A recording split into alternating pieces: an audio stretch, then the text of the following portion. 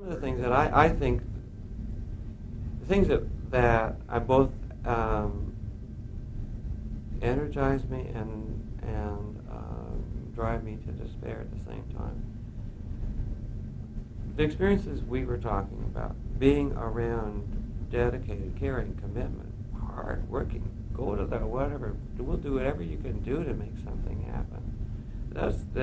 We have these events not because they're always sharing a whole lot of new stuff, but you need to be reinforced with this sort of camaraderie of people who share your visions and values.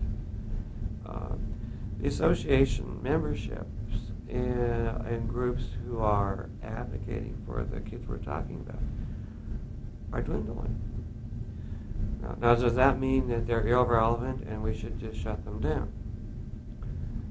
That causes me a lot of concern. Why is it so hard to get young people who go through training programs understand that a meaningful career means meaningfully affiliated? But they'll go out and they'll get in their little corners and they won't spend $60 or $80 for membership. They won't read a journal, even though you tell them they have to, the day after they get their license. Now, to me, that you were talking, no, was Mark talking about system support. And I have struggled with that. Is it time for CEC, for example? And don't take this literally. Is it time for CEC? Does CEC run its course and no longer serves a purpose?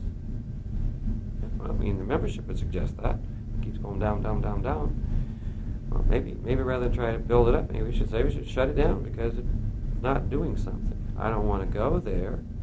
What's happening in our own subdivision? CCBD membership has declined steadily for the last 4 or 5 years. Why?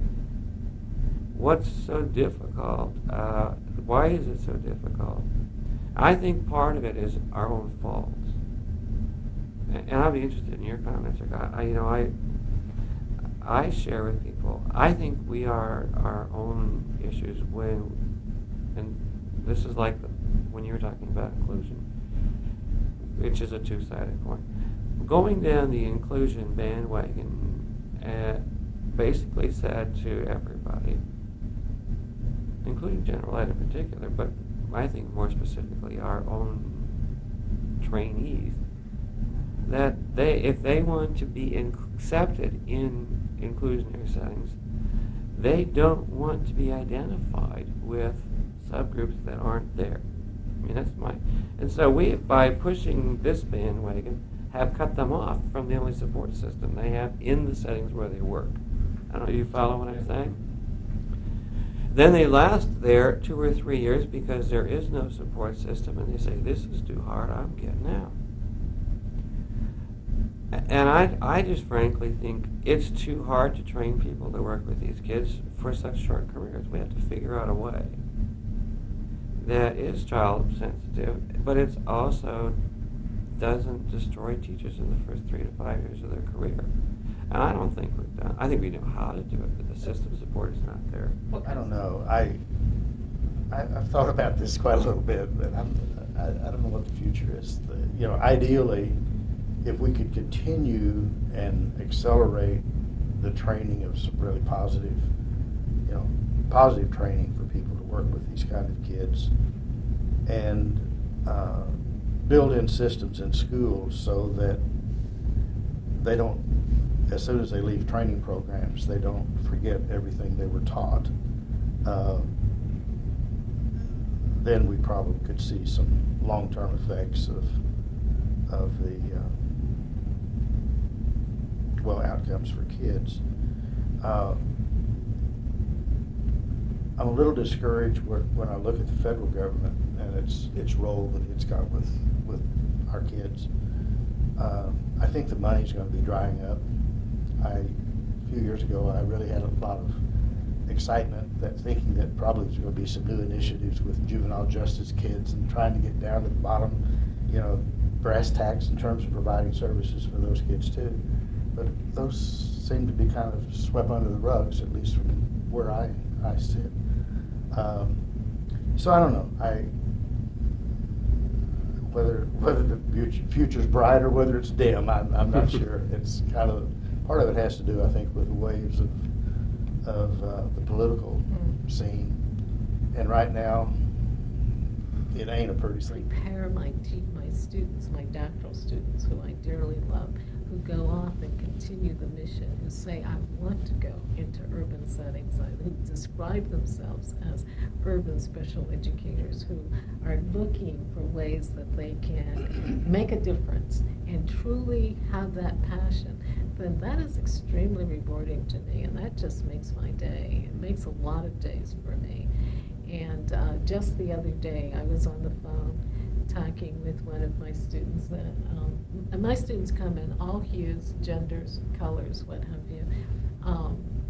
This happens to be a young African-American woman. She's just as bright as they come, extremely passionate. And I'm saying to her, you've got to get back here, get your doctorate before I leave. And she's going to do it. She's doing wonderful things in the classroom. And on one hand, and I have mixed emotions, because on one hand, I want people like that in the classroom. But on the other hand, I see her as so talented. I want her to prepare to clone herself, 250 times. I say to my students regularly that next to parenting, this is the most important job in the world. And you have to believe in yourself and to know that. And so we don't have a wide margin of error. We can't go into that classroom and say, this is an off day. You've got to try to be on every day.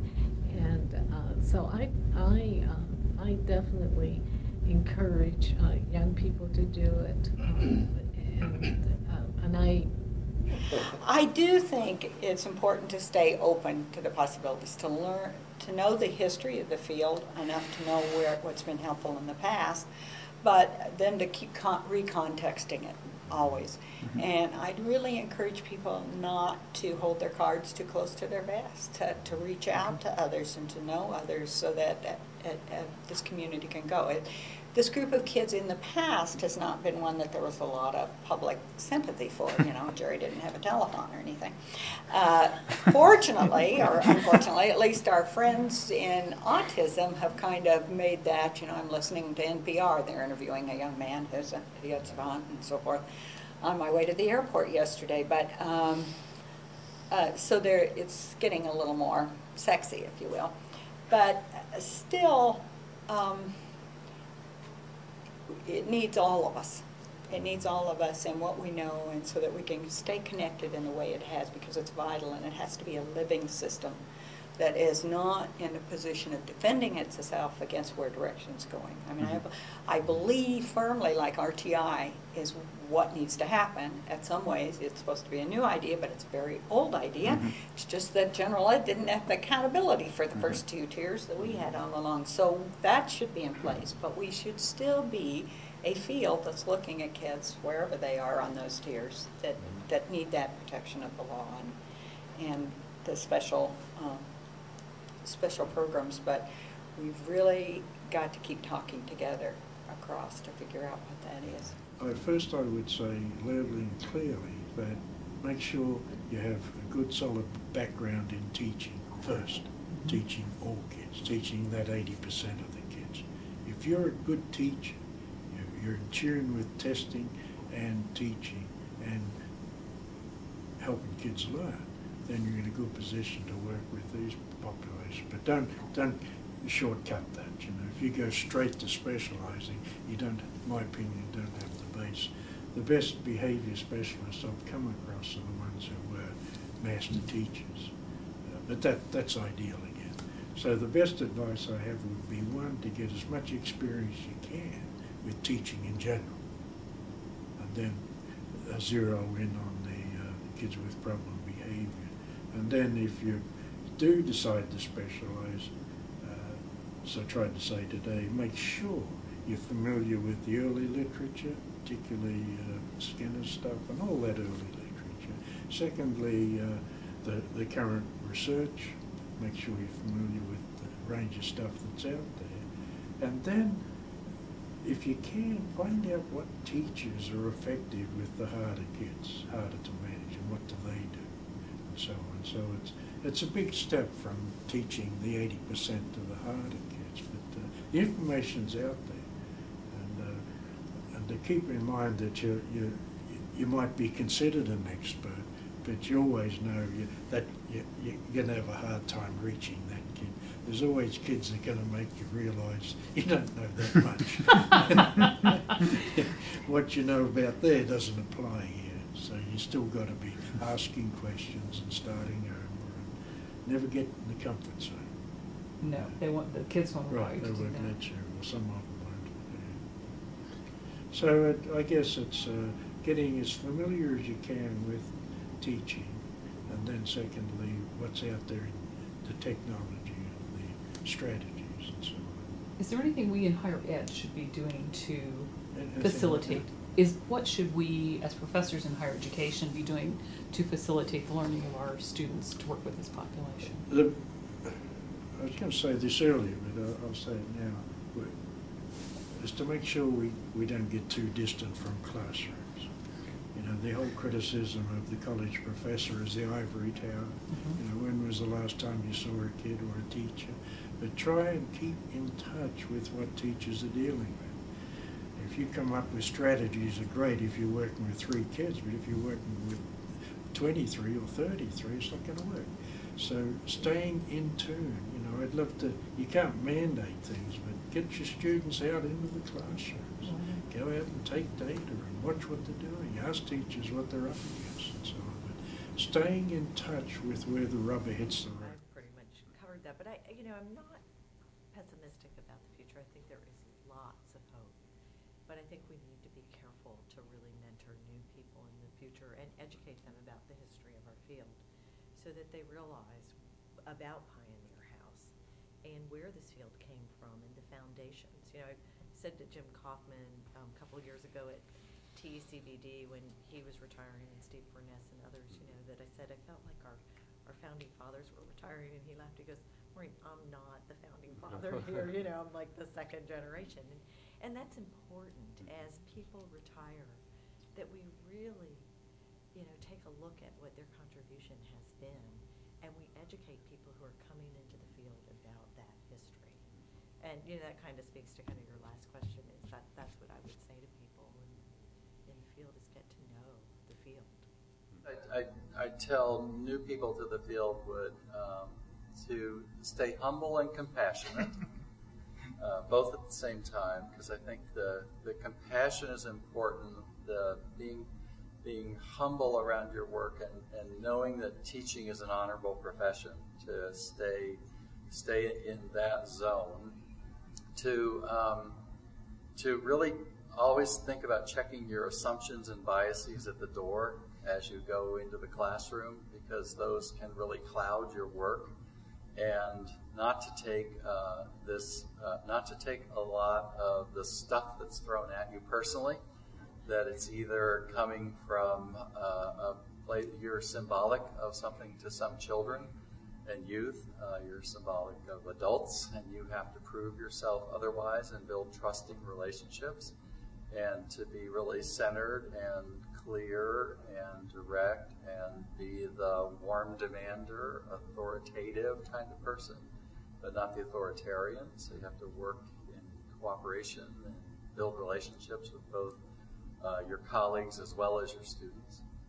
I would, I said how affected I was by community interagency work, so I'd always say go beyond your classroom and don't get locked within your classroom, but try to reach out both clearly to family members and to try to understand their situation, and to try to do things with family members to understand the role that disability has on an individual, a family, a system.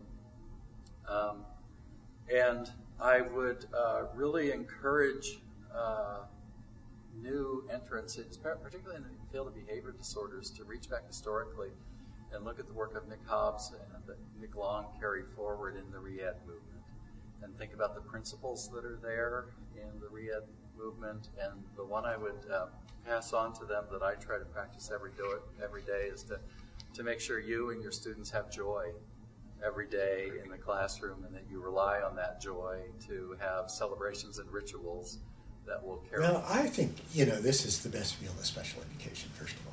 I mean, we are the SEAL Team 6 of special ed, because we not only have to, deal with behavior, we not only have to teach these kids like other teachers in special ed have to do, but these kids are much more difficult, in terms of the proportional number that get into special education that need services more severely. And also, we not only have to teach them, but we have to manage their behavior and then kind of deal with the stigma and rejection from other teachers and kids in the school and so forth. So it really is an elite. This is like joining SEAL Team 6. I mean, if you want to join the regular infantry, go into learning disabilities. Or naval aviator. That's right. Yeah, right. But, if you want to be an elite, this is the group to be in.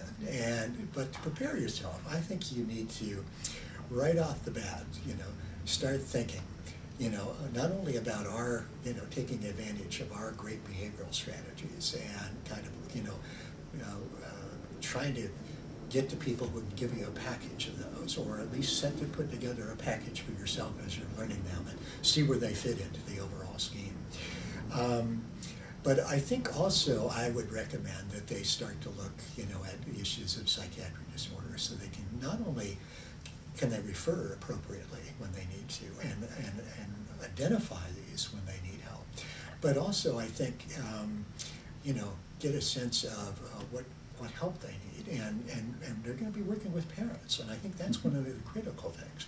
When parents got their kids on medication, or when parents got kids that aren't socially or behaviorally like other siblings in their family, or the kids in the classroom, the other kids in the neighborhood, to be able to kind of counsel those parents and kind of alert them, to things that need to be done and so forth. Now you have to be careful about that, because you mentioned it, and you might have to pay for it, because the school might be held responsible.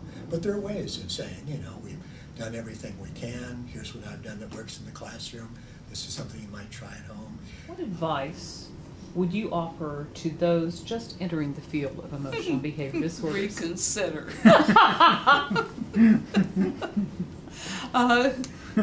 What would I really tell them? This is not going to be easy, but if the kids get better, you did it. It was not the 50-minute-a-week session with a psychotherapist that fixed his behaviors. It was you with your daily program, a highly structured program. It was you because you really cared enough to take these children on to start with. I've always rather liked people with mental disorders, and they seem to know that. If there is one in the neighborhood, he'll find me anywhere. My husband and I can be out to dinner, and somebody will stop at the table and ask me, "What are you eating?" And Bruce will say, "One of yours?" And I'm, yes, yes, one of mine.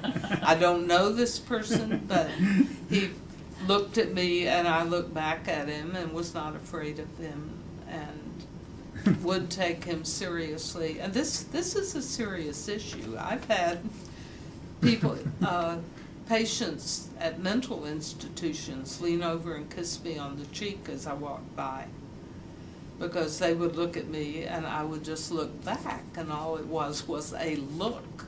It was not a daring look or a hostile look. It was just a look. You acknowledged them. Yes, I acknowledge them. They are real people. I'll nod my head. I'll speak. I had a parent thank me not too long ago for speaking to her daughter in a supermarket. Her daughter had Down syndrome, and they were walking together, and the younger woman said, "I work here." And I said, "Do you really? What time do you work?" And she said, 3 o'clock. I work at 3 o'clock and I got off at 7. And she said, "I do that every day." And I said, "You must be very proud of yourself. That's a good job." She said, "Yes, it is." And she leaned over to pick something else and something up, and her mother said, "Thank you." "For what, ma'am?" "For speaking to my daughter." So many people ignore her. And I thought, I can go into my routine here. I can tell her I'm a retired professor of special education. Yeah, and I know how to speak to your daughter. But I didn't, but it occurred to me, I guess a lot of people do. And that's not fair. My goodness, do we need public education still? And most of all, about children with EBD. Because people are so afraid of them. And they just ask to be treated as human beings. Normally, if they're loose on the street, they're safe enough to be out there. Very difficult to do. We had an administrator in the College of Ed who said one thing, among others, that I liked. But he used to talk about our students as being viruses, meaning that they would go out into a system and spread. Yeah, and I would say that's really important. It is very difficult for folks in behavior disorders and folks in regular ed who are getting information about what really works with kids to hold true to that when they get out. And we try to prepare them for that, but that's something that is really difficult to do. So that would be my advice. Hold on to it. Do it. And I would say that it's an exciting field to be in. The beauty of working with children with emotional and behavioral disorders is that they keep us on our toes. Okay. And about the time we have figured out anything that they could possibly do, they come up with something new. So we have to be lifelong learners because we never have all of the answers. And I always say to them that anybody that tells you that they have all of the answers in working with these children, go the other way very quickly because you have to be a lifelong learner. But the field is very exciting, and I want to piggyback on what Mary Beth said too.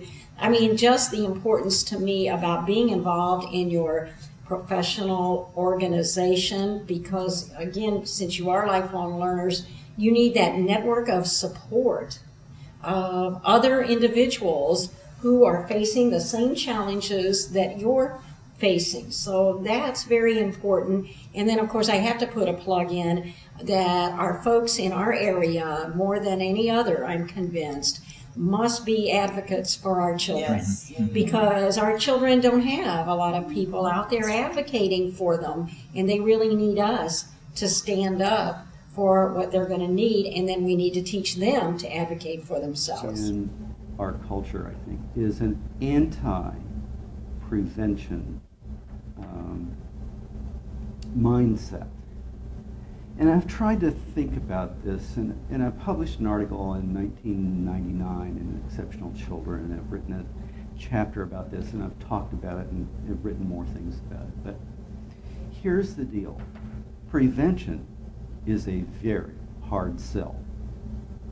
Prevention of anything. Getting ready for something. You can't prevent what you will not need. You cannot prevent what you will not anticipate and prepare for. And so people think when it comes to academic failure and misbehavior that by anticipating it, you are causing it. They also don't recognize that if you want to do prevention, you have to involve more people. You have to serve more kids. So if you say, right now, if you say, oh, we're serving too many kids, it's too easy for kids to get served by special ed. Well, you sort of nailed the coffin on prevention, didn't you? I mean, you can't have it that way. You have to serve more cases. Maybe it's sort of special ed. Maybe it's a modification, but you have to involve more kids, not fewer.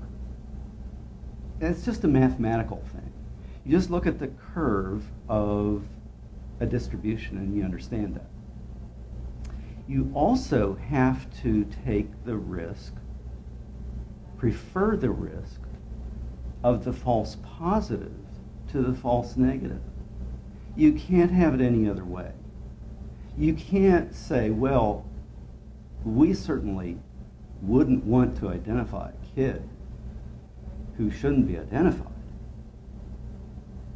And yet what we hear in our professional conferences, read in our journals, is how terrible it is to identify a kid who doesn't need help. Now, mind you, I don't think we have research that says we have a lot of kids that were misidentified. In fact, the data that Hill Walker showed this morning would lead me to believe there are a lot of kids who are false negatives. That is, there are kids who should be identified and helped, and they're not getting it. All the data are on that side. As far as I know, no data show we get a lot of kids swept up in this special ed obsession who really don't need the help. They don't need the service. So, I get a little frustrated. So all those elements are there, and I think those elements will, again, as I said earlier, have a profound effect on our field. Now, on the same token, though, I'm kind of perhaps afraid that with new certification requirements, talking about cross-categorical, non-categorical, this person called EBD teacher may not be around much longer. And I'm not sure whether that's a good thing or not. I don't believe it is, because again, we do need to have a distinct group to advocate for this student. Certainly we have positive behavior supports, broader, district-wide, and so forth. Those will remain influential. But I think our identity, being able to relate, going back to the core, is extremely important. And I think at this point we're losing it.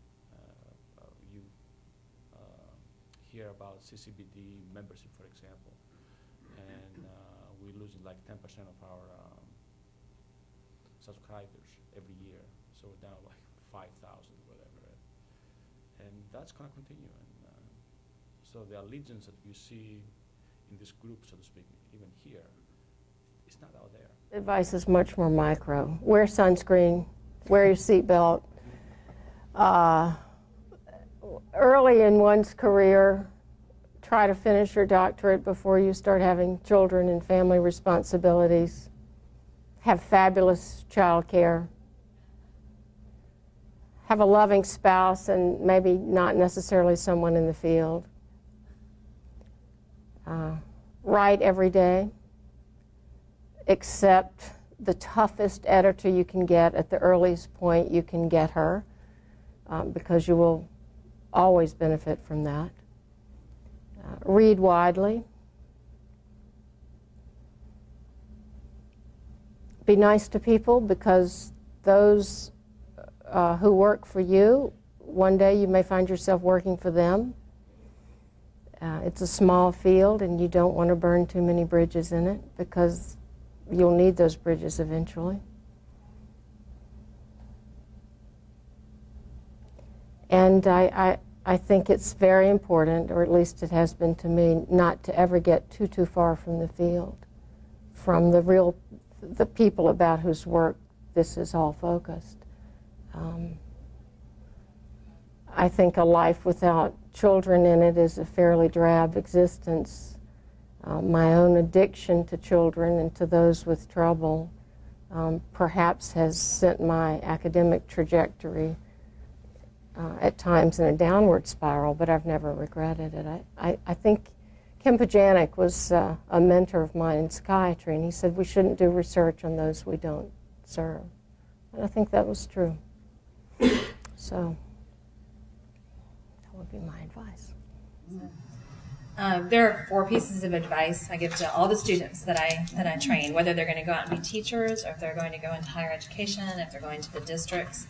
And that first one is find your passion. It's like our life is just simply too short not to do what you're most passionate about. Sure.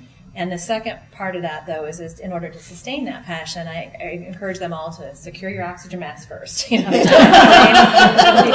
I feel like the biggest hypocrite for saying this, but I'm just going to go ahead and say it, that, you know, we really do need to encourage people to take time to take care of themselves. Kathleen. I know. I know. But if I was balanced, I'm so going to do it. But I feel like we need to, as we're preparing people to take this job on, teach them, you know, to take care of their body, you know, by exercising, take care of their mind, by surrounding themselves with a support group, and really, you know, remember that this is so important what we're doing, but it is one piece of a larger thing, that we have families and that we have people that we care about that we need to not neglect.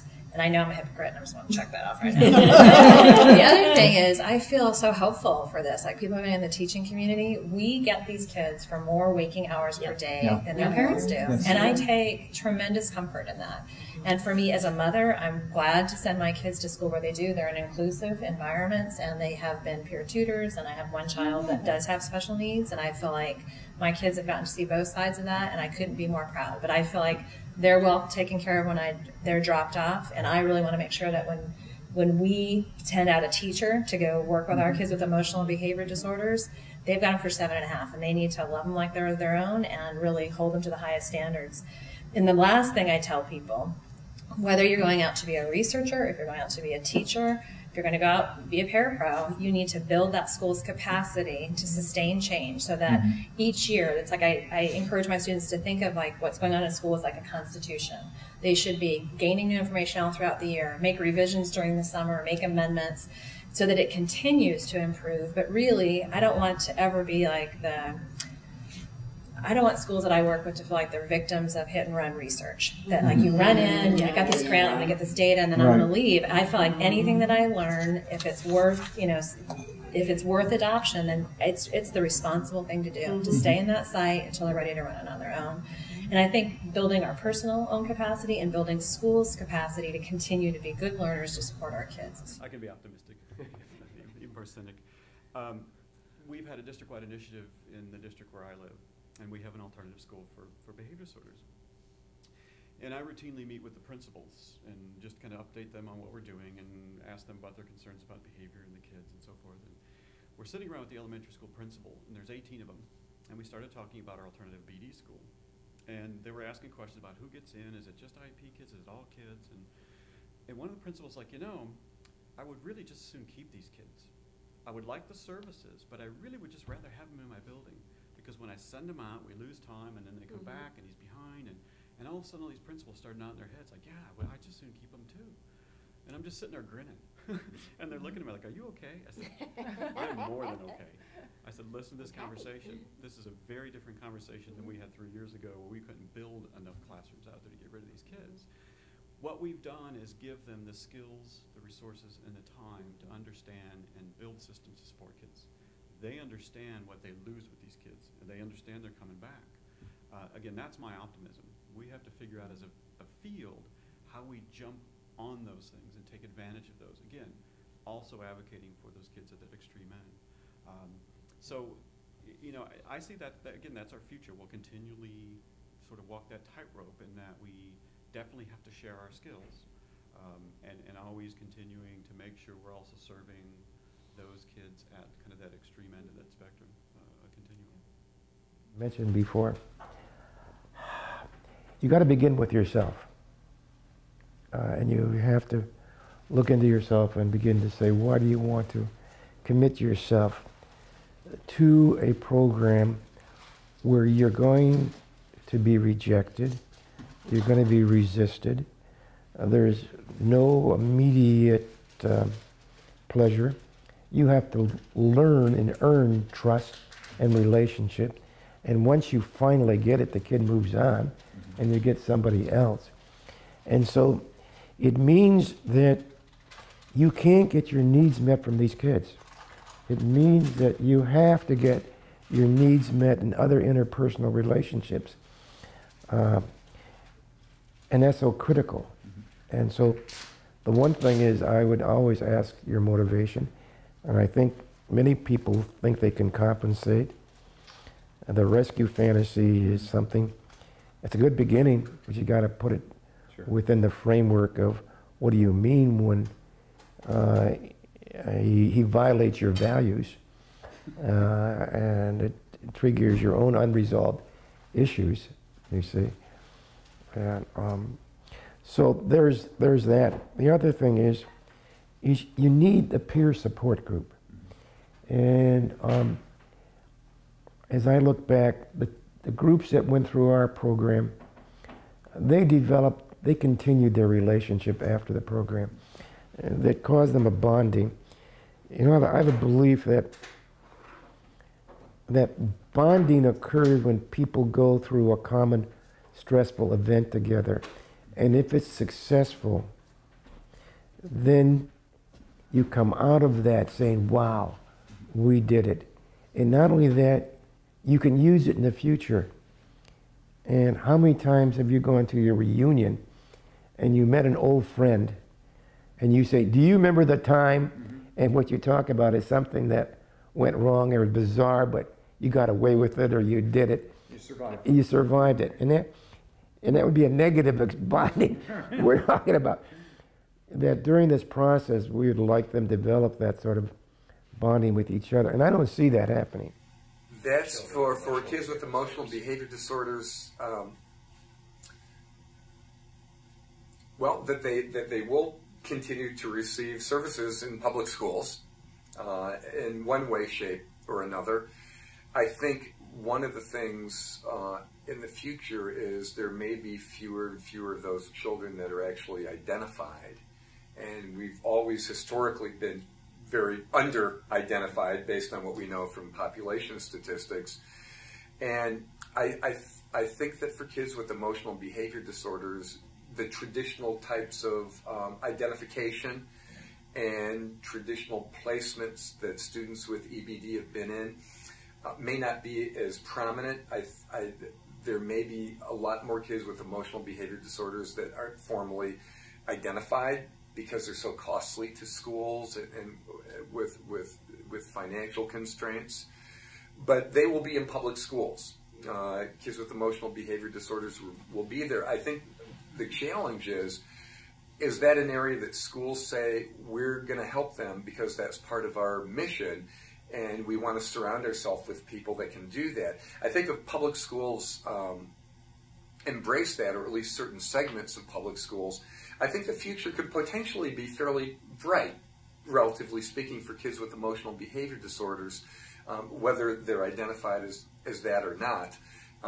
Just because, hopefully, for the increased awareness of mental health and the issues, one of the things that teachers repeatedly want more information on, and my colleague and good friend of yours, Reese Peterson, has done a lot, is teachers are just hungry for information on psychopharmacology and different medications and how are kids impacted, what are the effects, what are the side effects, because teachers have so many kids that are on medications for various psychiatric disorders in their classroom.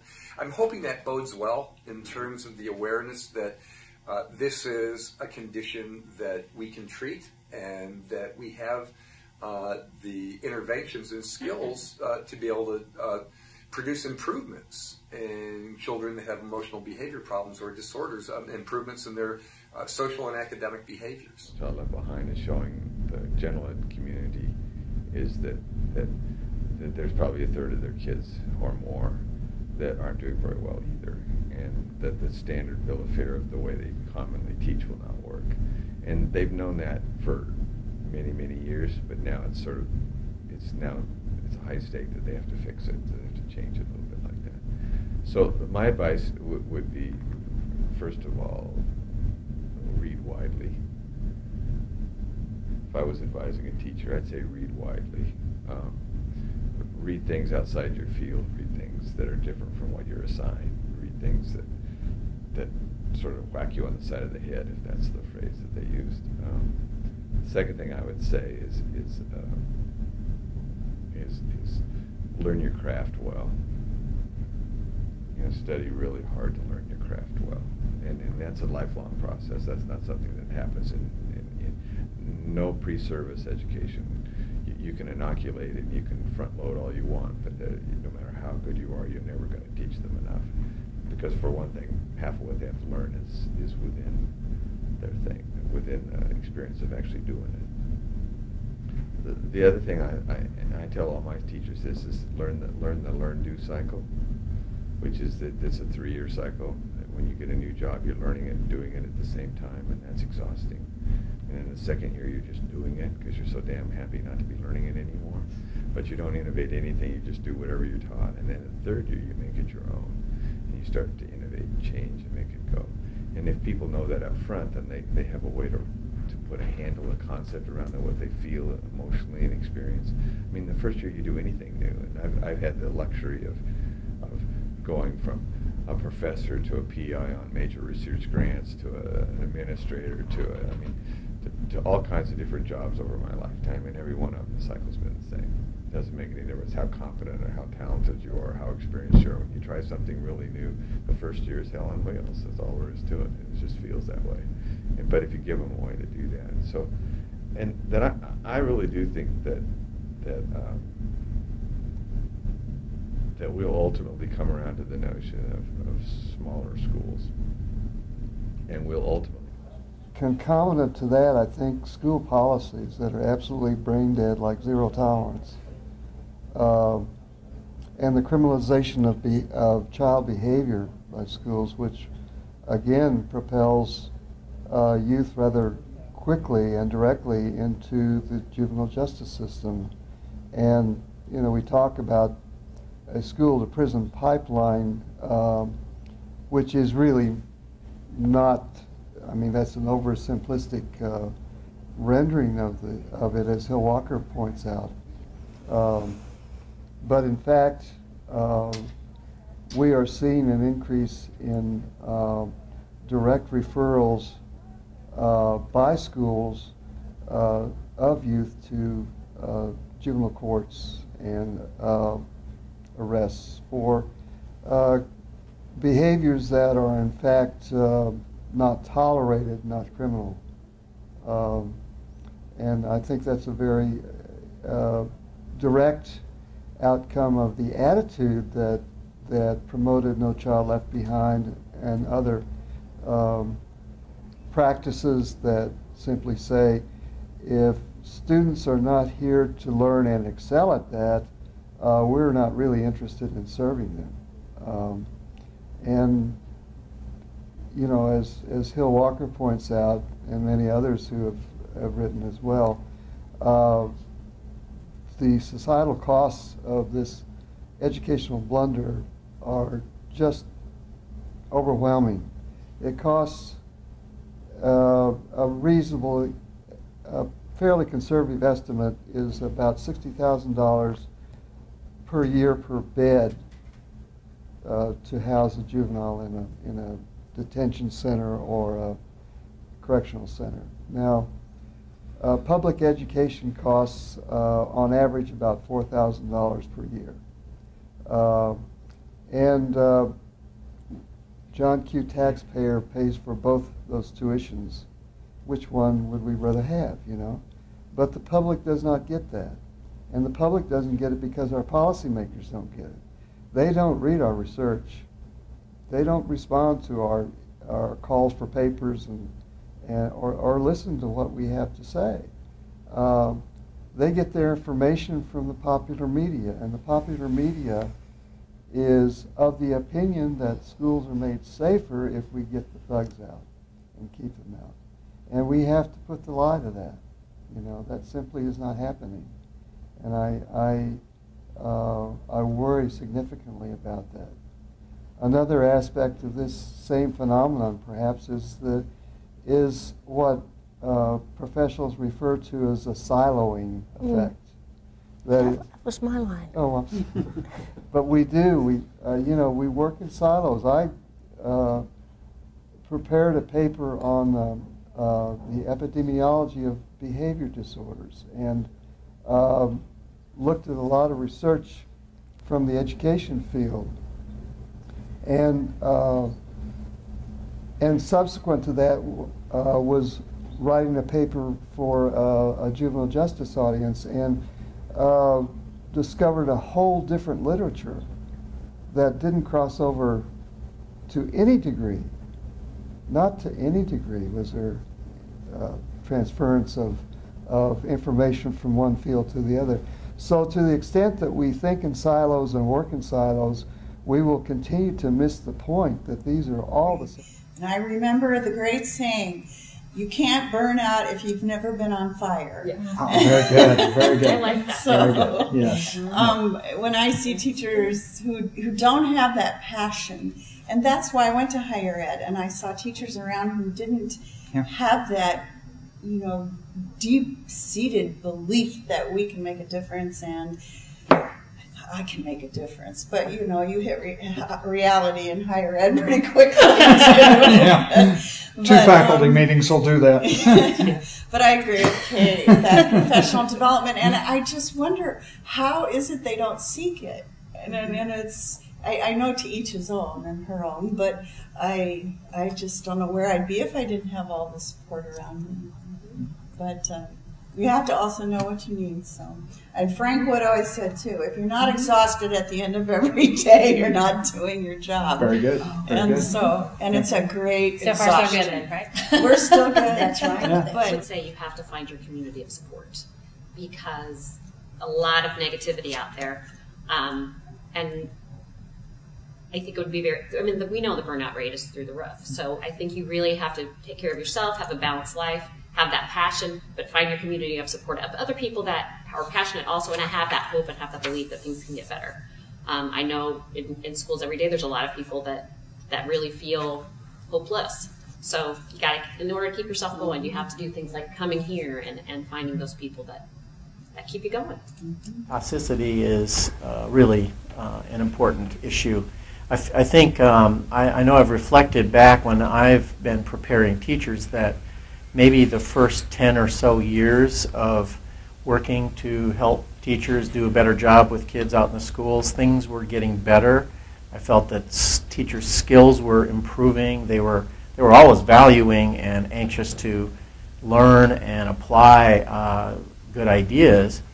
But the overall climate in schools were improving. There was enthusiasm, there was energy, and so on. And at a certain point in the 80s, towards the end of the 80s, early 90s, we reached a peak, and unfortunately things have been declined. And I don't attribute that to a change in the teachers, the young people that we're trying to help get ready to teach, but more the overall climate about schooling soured. There began to be a lot of negative attention to schools, and then in particular the idea that these kids are bad kids and ought to be punished instead of helped. And I think really the sense that the teachers are going out there and really being overwhelmed by the problems, the needs of the kids, the risk factors that are existent both in the schools and also in the families and the communities. It's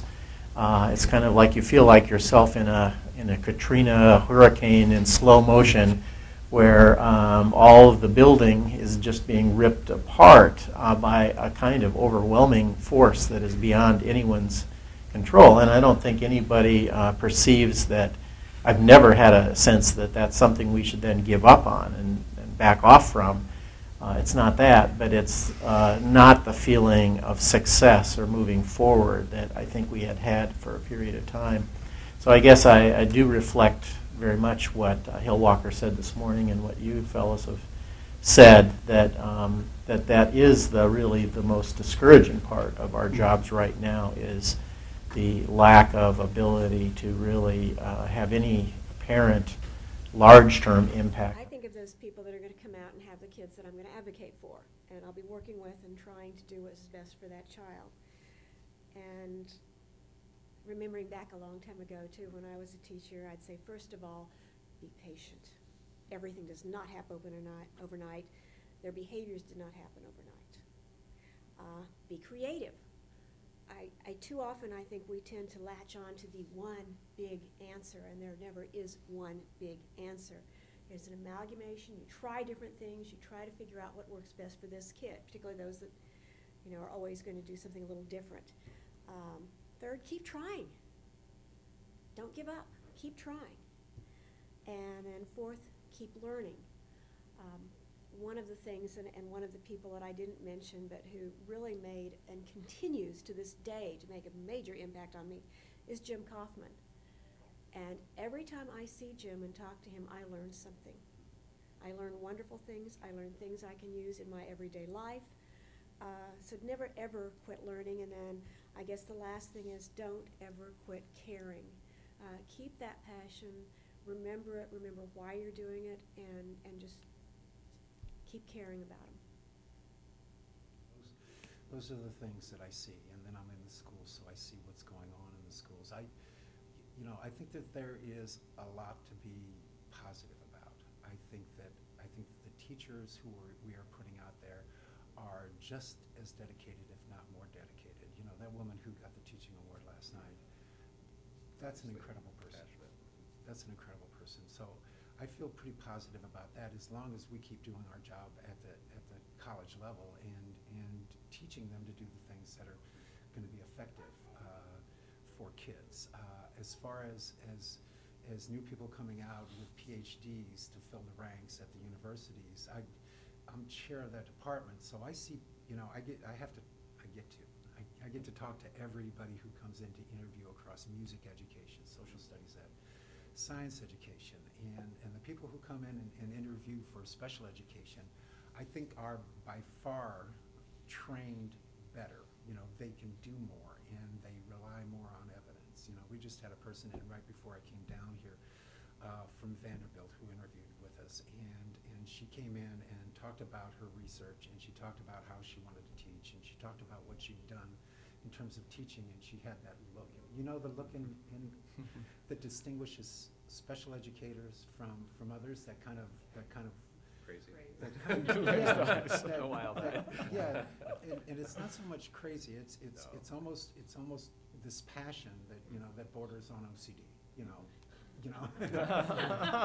And so you see that and you say, oh God, it's just, it gives you chills to see that sort of thing. So I'm real buoyed by that kind of thing. There's some things that we can worry about. I think a lot of times we don't teach the basics.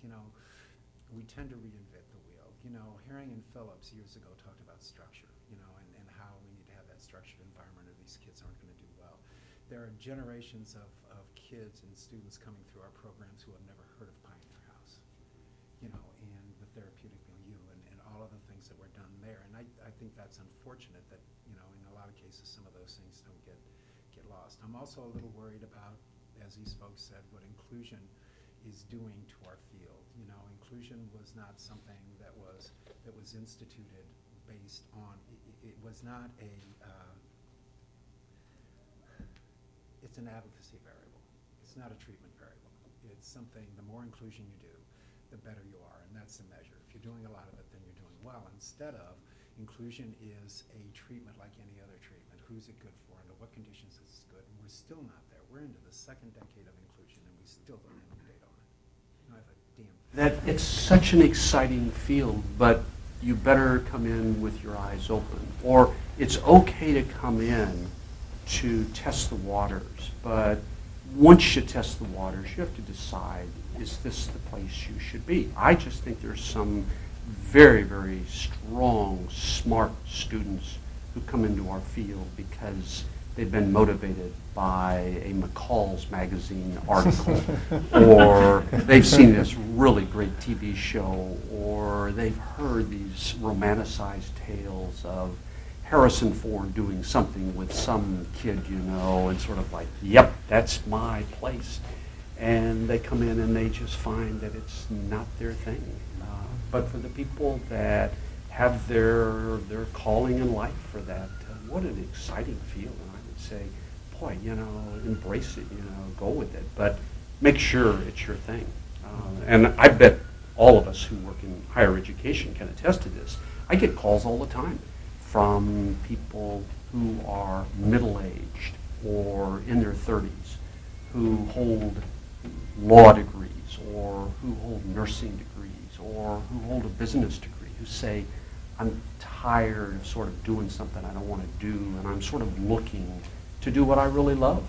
And I think maybe education or special education is what I want to do. I just think that's wonderful. And, you know, our suggestion, at least my suggestion and what I've heard other people that I work with say is, you know, go for it. But, you know, our suggestion is try it out first, you know. Make sure that shoe fits before you buy it for life, you know. And, you know, if it's your thing, oh boy, what an exciting life.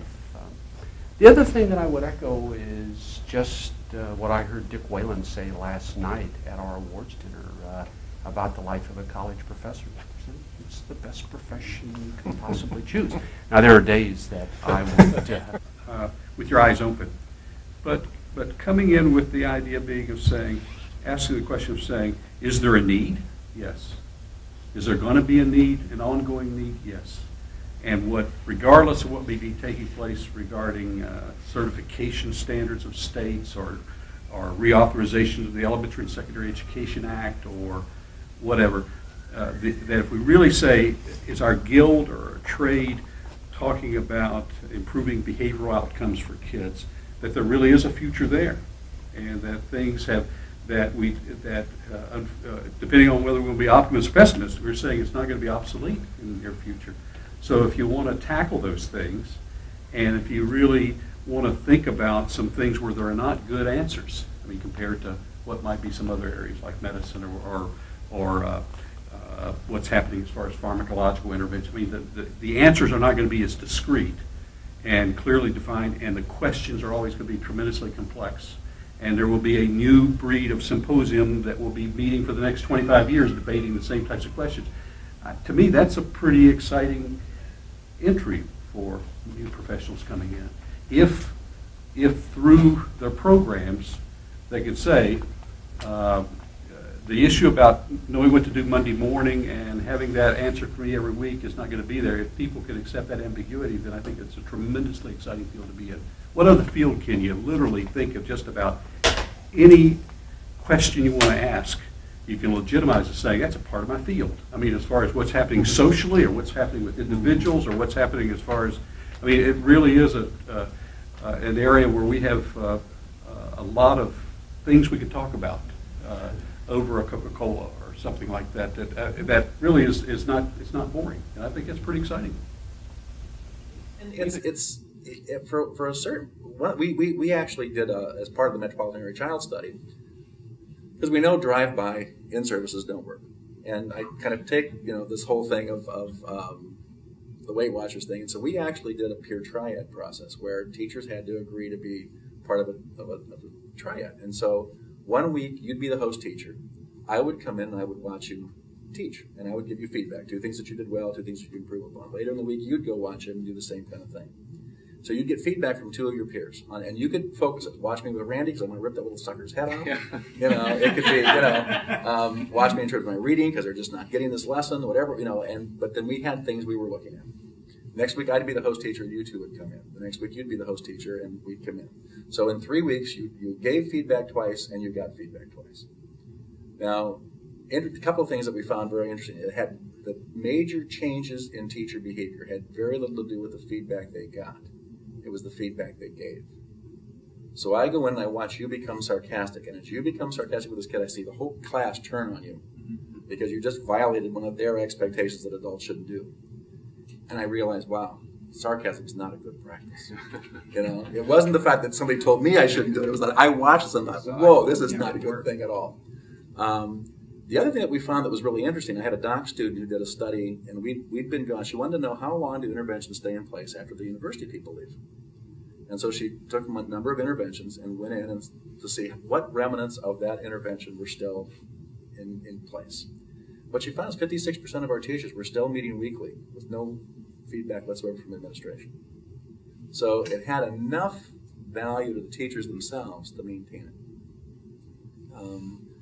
And I think we're going to have to look at systems like that. I think we're going to have to find something that, one is that people are there, that there's a credibility, that we would choose ourselves. It was the only thing we had. The only requirement was that you couldn't have the same planning period, because that's when you'd go in and observe.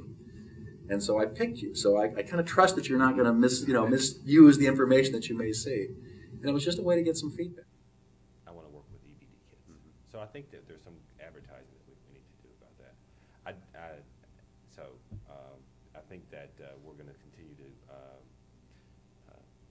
as long as this core group of people do a good enough job as our forefathers did in terms of keeping the field and traditions going and trying to keep this emphasis. So if Tim and I do our jobs well and train our doctoral students in sort of what our mentors trained us in, then I think there's going to continue to be a core group of people who will, push the field in terms of, considering evidence-based practices once again and looking at what we can do to influence those sorts of things. A negative I think that might be coming up, and I probably should have talked about this earlier, but I do have a bit concerned that the future is not going to bode well for kids with the most serious behavior problems. I think that there's been a great emphasis in the last 10 years on children who are at risk for this condition. And I don't know of any policy or program that has demonstrated that we are making a huge dent in, the pencil breakers becoming desk breakers in some way. So, but the field, in our field particularly, there's been a stronger movement toward, I think, kids who are at risk, and I think that I'm concerned that the children with serious emotional and behavior disorders are that enigma that they're too hard to mess with, so why are we messing with them? And or why those are the kids that we're going to exclude, those are the kids that we don't want to involve in our research, and or some people don't want to involve in their research. So I'm hoping that as we advocate for the broader field, that we remember that we mean all kids with EBD, not just the ones who sort of fit into a certain profile. It seems to me, advice to anyone coming into a new career, make it easy to behave well. Make it easy. Organize your environment in such a way that good behavior, successful behavior, purposeful behavior is more likely. Surround yourself with professional colleagues who will expect you to perform at the highest level and provide you the mentoring and the advice and help and support to allow you to do that. I think everybody ought to have what amounts to their own personal advisory board, if you will. Get people together who can help you to be successful, and then organize your life and your environment so that you can do it well. And then maintain those high standards and be focused on what it is you want to achieve. That's good. And as I recall, the one common thing the resilient youngsters have in common is a mentor. That they somewhere in their life they have a significant adult someplace who helps. And when children miss that, then they really feel the consequences of that kind of life. I think that's true with teachers. If they go into this field with the right motivation and knowing that it won't be grand and glorious every day of the week or the month, and that they also realize there will be days when they're so angry at the children that they can't hardly stand it. But they also will realize that families, parents, and children are extremely grateful and show that in many ways. It's worth it. It amazes me that I still run across former students, not so many anymore, who are still teaching and are hanging in there. And there are others who, after a period, say, I need to get back into the general education classroom, and I say, go for it. Or they decide they want to be an administrator, and I say, go for it. Go for it. It's extremely important. And so it's just like my wife told me when we moved to work on a doctorate and moved to Washington, D.C. We just picked up and went, and she said, let's go. So that's what I would say to teachers, let's go.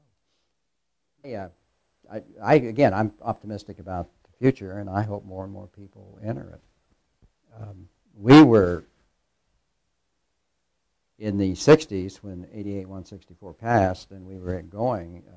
we had more students in this field than we could deal with. And they were very interested. Some people came because they'd had experiences in their families, and others came because they were just interested. Do we need to move back to that transdisciplinary or interdisciplinary approach to training teachers?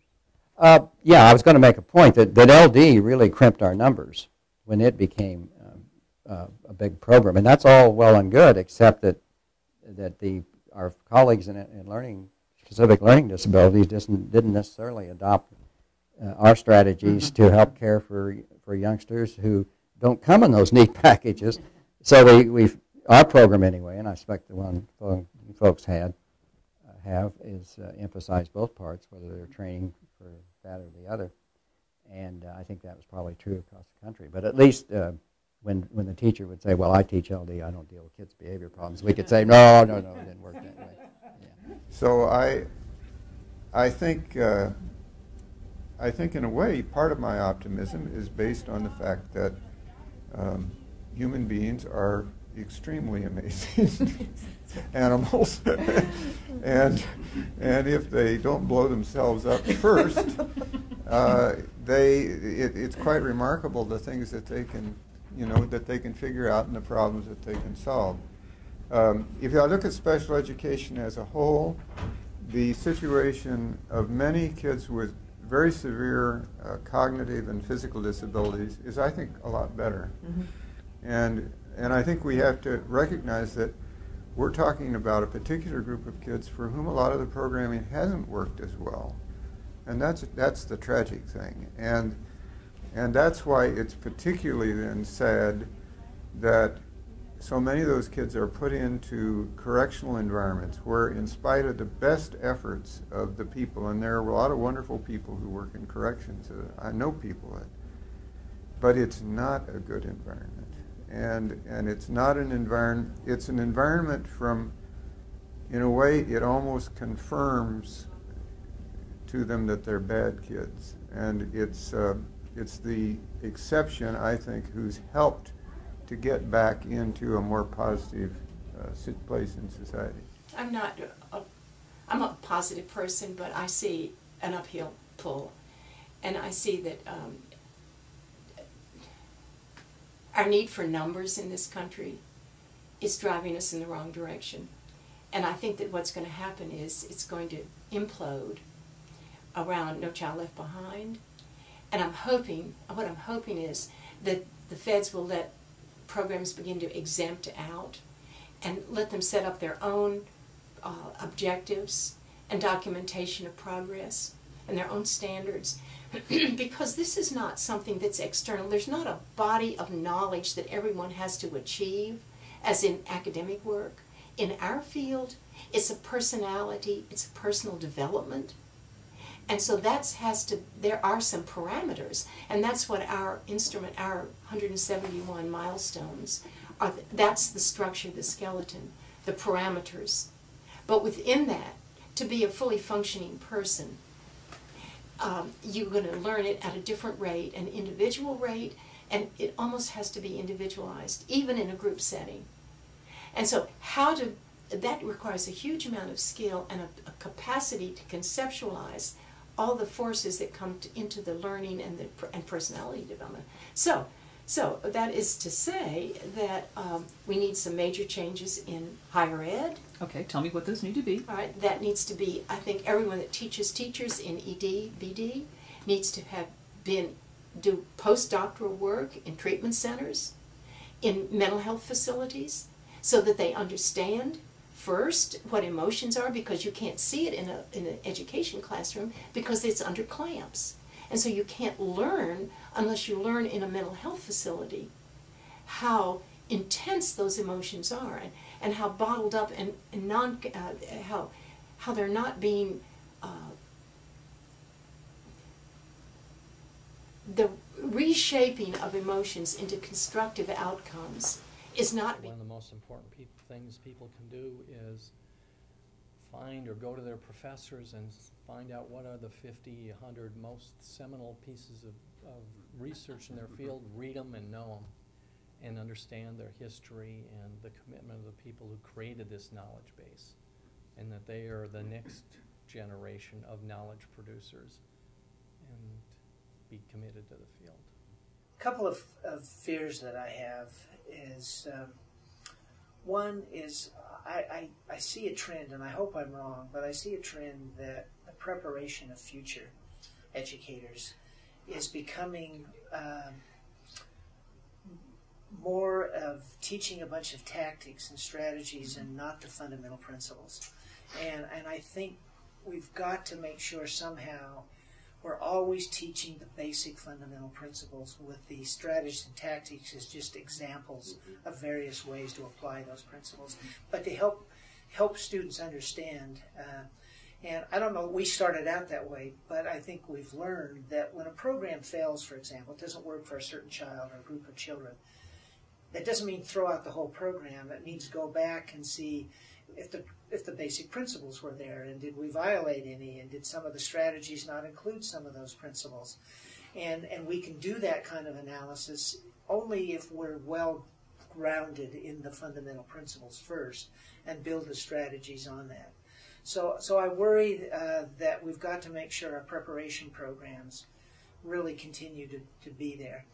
And similarly, I think our students and future students need to understand the history, not just the people and some of the people who helped start the field and keep it going. I mean, that's important, I think, and I'm getting old enough that I think that kind of history and heritage is more and more important all the time. But it's understanding the history in terms of what we learned and how we learned it. And again, it ties back into those principles.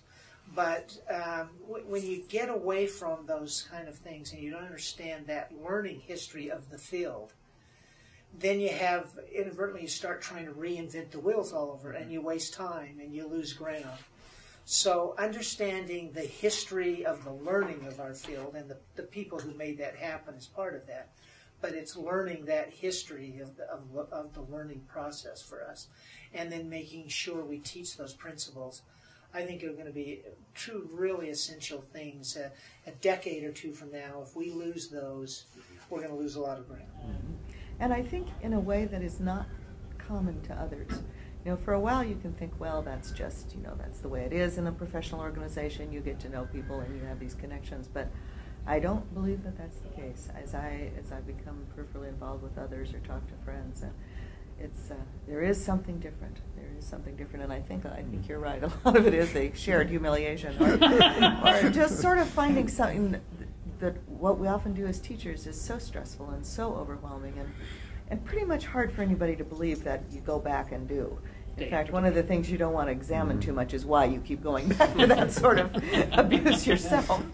And then to be surrounded by people who get it is just a lovely thing. And I think that is why this becomes such a close group of people, such a positive group. Events, I've always thought of special education as an extremely political arena. So I think we are the canary in the mine for a lot of educational situations. Things happen to us first. Attitudes start to freeze for us first, and that's been kind of alarming in many ways. I mean, there was the initial excitement that I alluded to of starting to do these things, not that it didn't exist before then, but it wasn't as unified across the country. Then 94-142 came in and made that a much broader focus. It certainly had some downsides too, but it brought things to the attention of just about every state in the country, which was an exciting thing to watch. We do see that sort of the ebb and flow thing. I've always believed strongly in that biological principle that most organisms and most cultures of organisms are pretty altruistic as long as the resources are good. But once the resources start to dry up, it's the least able that are attacked first. Whether they're left to die by the roadside or eaten by their fellows or trotted off to the, whatever. Single-celled organisms on up do that. And our field represents those folks that are often the first ones to be marginalized or first ones to be cut from something that happens. So we do become the litmus test for a lot of political situations, which I think actually leads a person to be somewhat depressed over time, I think, and a little angry. I think many people in this field are table pounders. I think there are people that are passionate about things and become politically disillusioned sometimes because we do see those things begin to happen, and you have that sort of feeling of, I know where this is going to go. I've been down this road before. And you bring up over and over again in classes, and one of my favorite classes, the single class sessions to teach, has always been the one where we talk about the eugenics movement, and we talk about how that's affected people with special needs, and that this was not some sort of benign, interesting philosophy. It's something that's right there behind the closet door every day of everyone's life, and we have to spend a lot of time making sure that that sort of thinking never gets a foothold anywhere again. And it's like that thing at the pizza place where you pound on one thing's head and the other one pops up over there. It seems you spend your life doing that. And it keeps popping back up again, and you have to go back and bang it with a mallet one more time. But, I thought that was a good analogy for special education. Yes, it is. Sometimes you get a prize at the end, but a lot of times you don't.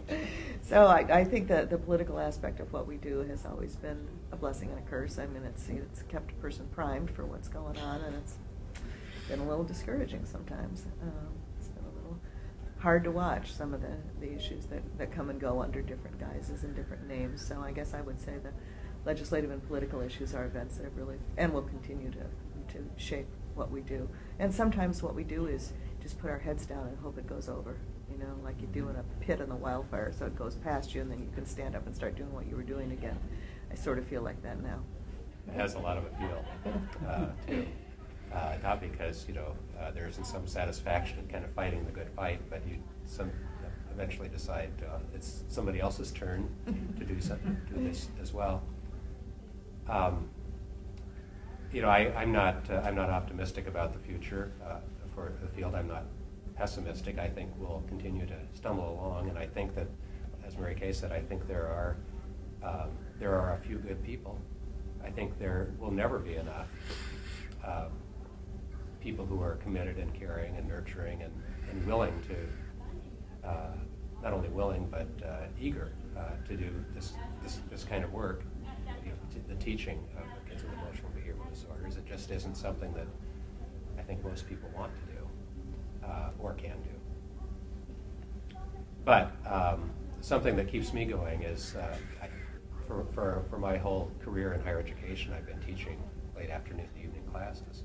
That's just because that's when our students, who are all teachers, almost all teachers, can come to school. And on Tuesday evenings, I have a seminar from 7 until 9:30, and there are 17 teachers in this seminar, which is kind of a large seminar, supposedly a research seminar. And they're all teachers, with maybe one or two exceptions. Some of them are driving for more than an hour from campus to come to this seminar. They're working all day. One of them works up in Beatrice, Nebraska, teaches at a school there, and lives up by the border. And so, she's been going since maybe 5 in the morning and leaves my class at 9:30, and then drives home and gets up the next day. And these are people who are, I don't know why they do it, other than they believe